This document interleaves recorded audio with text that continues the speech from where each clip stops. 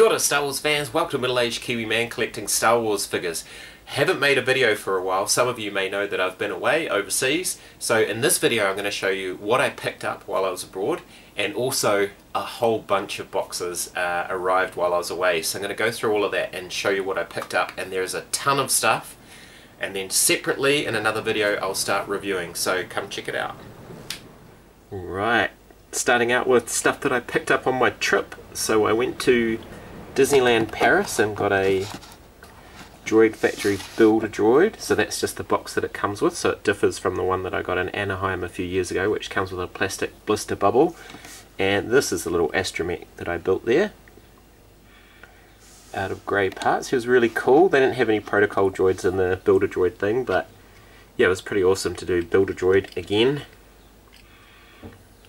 Also picked up these pins just because it says Je suis ton père. I think that's how you pronounce it, but basically I am your father, and a Darth Vader pin, so I thought that was really cool because it's a nice souvenir of Paris Disneyland.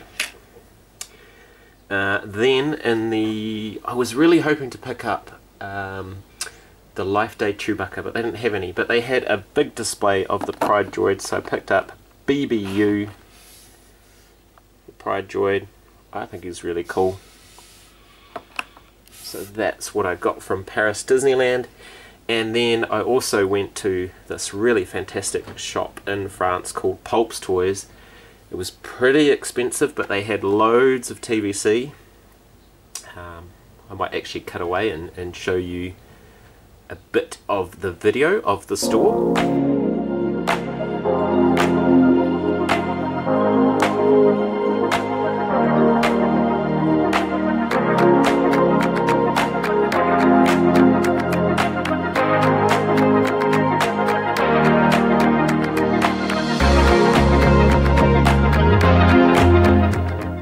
Pulp's Toys, how cool is that? So from there I picked up this guy because I haven't seen him in New Zealand yet, Chrysanthemum.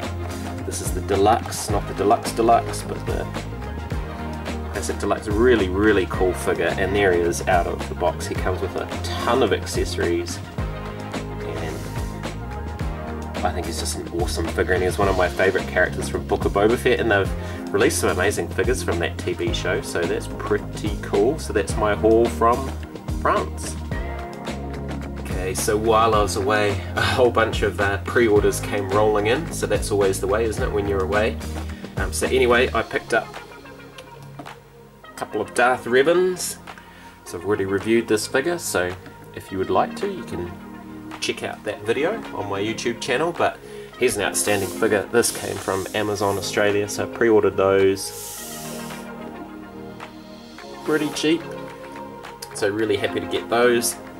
And then another package arrived, this time from China. You can see the import sticker on the back there, and it is VC-103, the Republic Trooper from the Old Republic, so those actually go together quite nicely.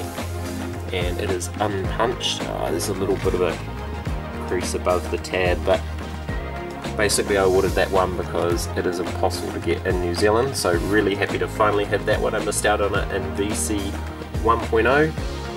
And then another pre-order from Amazon Australia. I got two sets of this awesome Obi-Wan Kenobi Showdown and Jill's End figures. So I got two boxes of that. I got a really good deal on that, and I'm so looking forward to opening up those and taking a look. And this is the real star of this episode. This box contains a whole bunch of figures that I bought in a bulk lot off Trade Me, which is kind of like the New Zealand equivalent of eBay. It was a few weeks ago now, so yeah, I don't remember all of the figures that were in there, but I bought it for some specific figures, so I'll get that down. We'll start pulling them out and have a look, and I'm really hoping they're in good condition because there's a lot of figures in this set. Oh, it's a bit bent. Oh my god, it's really bent, but this is the figure I was after. It is the Sand Trooper VC-112, and it's an awesome looking card back, but unfortunately that is just bent, really poorly packed, so I'm very disappointed with that. there's some cool figures in here. There is an OG VC68, so I don't have the original version of that. Still got its price sticker on there, $19.99 at the warehouse. Again, nice card, but it's all bent. It's just really poorly packaged, basically. Got Han Solo in trench coat. VC62, $19.99, this time from Farmers. Oh, really disappointed with the packaging here, but Luke Skywalker indoor capture. VC23, another $19.99. These are all vintage collection 1.0 figures. VC26, indoor Rebel Commander. Lucky I already have this one carded, so I'm probably going to open that one. Really nice figures, just really terribly packed. Disappointing. TIE Fighter pilot. VC65, again all banged up. I guess I got a bargain, so I can't complain too much, but I'm really gutted about that Sand Trooper figure being so bent up. Leia Hoth outfit.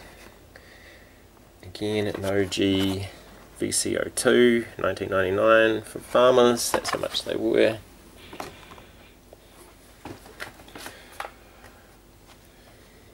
Return of the Jedi Stormtrooper.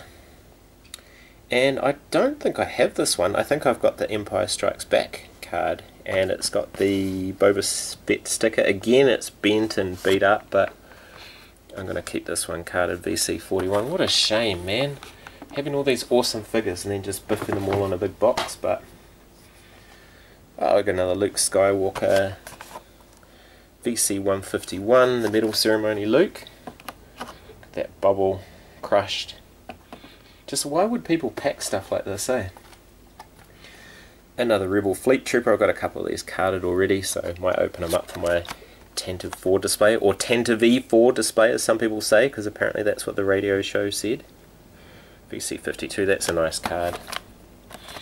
Not too beat up, that one. Oh, and then these ones I'm going to get rid of. That is a 6-inch Jawa. Let's check out the price. $39.99 in New Zealand at Farmers. So the 6-inch ones I'm not going to keep. Here's an Admiral Akbar. That is beat up as all hell, that card. VC22. But again, there's heaps of stuff in here. And a low grey. Again, $19.99 from Farmers. Again, the card is not in good condition, but I've got that one carded already. What else have we got in here? Whoa. Big Starklighter. Very yellowed bubble, but pretty cool. Another 6-inch. This is the Han Solo Bespin 40th anniversary. Look at that card. As I say, I'm going to get rid of all the 6-inch ones, but jeez. Darth Vader, Star Wars 6-inch. That's totally coming off the bubble. I actually do have that one carded. I don't have many 6-inch figures, but I do have that one. And the Death Squad Commander, again 6-inch, again all beat up, but I'll get rid of those somehow. Oh, and then these are two interesting ones, so I don't have these either. These are Vintage Trilogy Collection. That's the Han Solo, so that's quite a nice one to have, although we are obviously hoping for a new version of that in the Vintage Collection.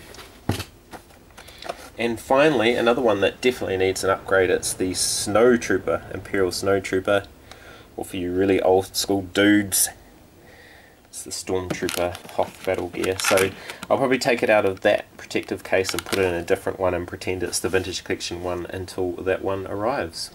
I had to lay it down because this week's haul in its entirety is absolutely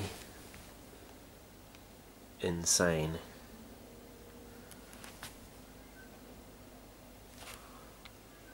Wowzers. No wonder the wife was like, you don't need any more Star Wars. Alright, I got my Sand Trooper in a star case, so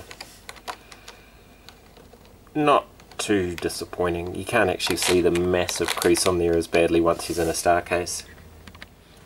And there he is with the other Sand Troopers in the vintage collection so far, and I think it's nice personally to have kind of completed that little set. And obviously there's an opportunity for Hasbro with that beautiful VC 231, I want to say, or 230, the new Stormtrooper mold, whatever it is, to turn that into a Sand Trooper. That'd be awesome as well. Anyway, if you've made it this far, thank you so much for watching. I'm middle-aged Kiwi man collecting Star Wars figures. Ka kite, and I'll see you on another video.